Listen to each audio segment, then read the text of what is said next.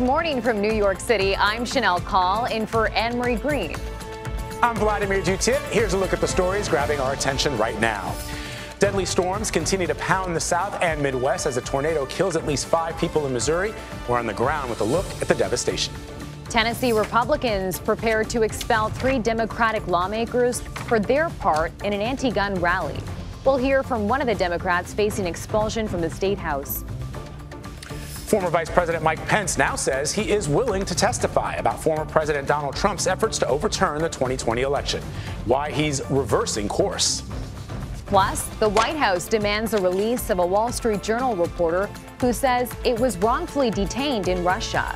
We'll speak with another journalist who went through a similar process when he was taken hostage in Iran.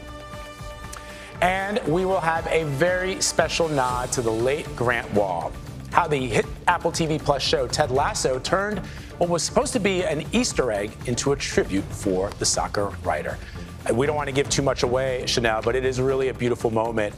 This entire season of Ted Lasso is, in fact, a play on Grant's book that he wrote about the time that David Beckham moved to the United States to play for the LA Galaxy, and Grant embedded with the LA Galaxy to report on that. And that's what this season of Ted Lasso is about. I'm really excited to see it. And I never got to meet Grant myself, unfortunately, but followed his work for years. And I think it's just such a special tribute to see his work in this show with such a huge impact and such a huge audience. Just such a lovely tribute.